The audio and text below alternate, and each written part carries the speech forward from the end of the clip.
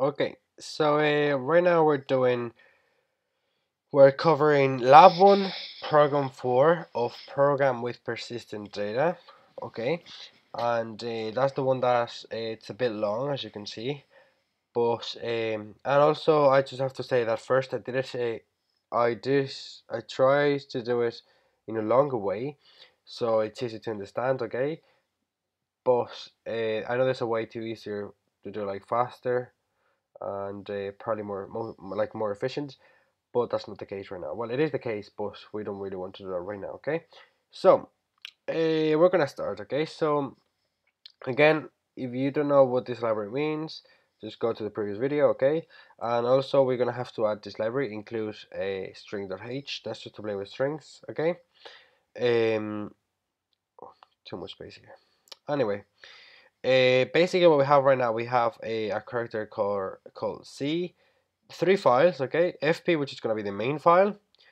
Okay, oh yeah, I have to explain this exercise. What we have to do is we have a file with a lot of with text, and we have to copy each line to two files. Okay, so if the line is even, it's gonna go to the fp even lines. If it's not, if it's odd, it's gonna go to the fp odd lines. Okay, and we need to call an array of characters, which is a string called cline 200. Okay, that's just the size of it. I say 200 would be enough, but you can, then we're gonna create a variable called line, and we're gonna assign it 1. We're gonna create a variable I, and we're gonna initialize it to 0, and also a character n, which is basically a new line. Okay, so that's just for the sake of instance. Okay, so you'll see now what we use it. Okay, but that's a backslash n means basically new line. Okay, so you should know that from before, but if you don't, well, you do now. So we're gonna open three files. Okay, we're gonna open the main one, which we're gonna give it written permissions. Second one, even lines, is gonna give it writing permissions, and third one, the other lines, we're gonna give it writing permissions. Okay, so now if the file is not found, create it. So that's what we're gonna do right here. Okay, so we're gonna take if fp is equal to null. Okay, we're going to say sorry, we can't open the file and just get the fuck out. So okay. Else, if fpl is found, we have to check if the other files are found. Okay, so if the even lines fp is equal to null, what we're gonna do is we're going to open a file. A is to create. Okay, A is the argument or parameter to create. Okay, same as R is equal to read and W is equal to write. Well, A is to create. Okay, so we're gonna create a file in this uh, location here. And now that the file is created, we need to open it. So we're gonna open it with writing permissions. Okay, and then we're gonna do the exact same here. Just here is the exact same for the other file. Okay, so if it's not, if the outline is null, we're just gonna have to create a new one and open it with the writing permissions. And now we come to the good bit. Okay, so that's the good bit. So, well, that's what I call the good bit anyway. So basically what we have, and I realized I forgot here the returns here. We're going to assign each character, as I said in the previous three videos. So if you haven't watched this, I'm not going to go through this again, but we assigned each character from the file to C, and we're going to go through the fucking loop. Okay, so what we have right now is we're going to check if C is the end of the line. Okay, why are we checking this? Well, I'm going to go through this in a second. First of all, I'm going to do what the else statement is. Okay, so if C is not equal to a new line, because we're assigned every single character, we're gonna add that character to an array. An array, I. Okay, so I, which now is equal to 0. The first line in the character is gonna be C. First character is gonna be C. Okay, so we're gonna put it one by one, and I plus plus to just keep checking. Okay, so if the first A character is A, we're gonna put A is in the first element in the array, and I plus plus. We're gonna open again. Second character is B. We're gonna put B in the array, okay, as the second element, I plus plus, and blah blah blah. Okay, also all the time we're just checking if C is the end of the file. Okay, so if it's the end of the file, as always, we're gonna break to get out of the loop. Okay, I'll finish this, because if not, it'll be an infinite loop. Okay, that's if C is not, if it's not the end of the line. Okay, but what happens if C is the end of the line? Okay, well, what happens is that we're going to check if line a mod 2 is equal to 0, okay? That's just to check if the lines are even, okay? So if line which is which as we said before is here is what's the name, is a variable, okay? Now it's 1, so it wouldn't be is going to fp even lines, so we're gonna fprintf, okay? So this function has 3 parameters, okay? Is going to that's just to print, okay? It's just to print strings to a file, okay? Fprintf. Three arguments. First one, the file we're gonna print it to. Second one, like that's just the delimiter. That's gonna be s in this case because it's a string, and then the name of the string, okay? sc line, okay, as we have here, okay? And also what we're gonna do is we're gonna put a character n in the same file, okay? What's n again? Well, if we go up again,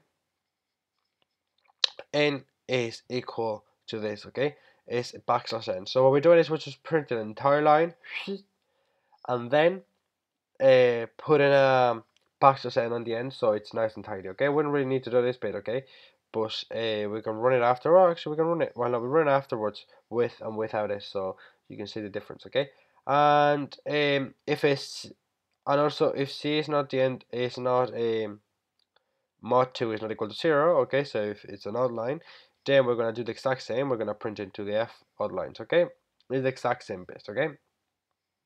And we're going to do line plus plus, and that's just that's not a function we really need, okay? That function is just telling us that we want to, every single item in the array, we're going to assign it null, so it's going to be empty, and that's just the size, I don't know how many characters, that's just the size of the array. But funny thing is that we don't really need it, so we can just leave it out, okay? And it's going to assign I is equal to 0. Why are we calling I is equal to 0? Well, we're calling I is equal to 0 because we want things to start printing again from the very start into the I, okay? So again, okay, just in case, it's going to check if C is a new line, because that's every single character. If it is, it's gonna copy the entire string that we created here before. It's gonna copy it in even lines, okay? If it's an even line, if it's an odd line, it's gonna copy it here. Then we're gonna copy line plus plus. Why would line plus plus? Well, that makes sense because every time it wouldn't have line plus plus. It's always gonna keep copying it because line is always gonna be 1. Therefore, it's always gonna copy it as in the odd lines. Okay, so we need to add line plus plus. Okay, and I is equal to 0 to restart the entire array, and we're checking if C is the end of the file. Okay, so if you want to right now, we can check. Okay, we're gonna run this now. I'm gonna clear the screen and let's just run. That's just warnings as always. Sorry, cannot open file. Okay, same problem as before. Okay, what I'm gonna do is I'm gonna copy, paste, paste, and paste. Okay, that's just I'll change the location of everything, and that's just annoying me. Ooh, sorry, cannot open file. Oh yeah, I forgot to change it here. That's just typical me, Don't worry about it.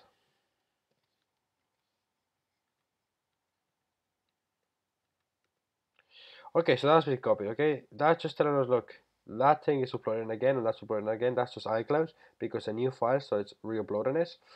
So if we see, right, look at the lines here, right? There's 1, power 3 is this, and then it's putting everything together, right? That's odd lines and that's even lines here. But we have a problem though.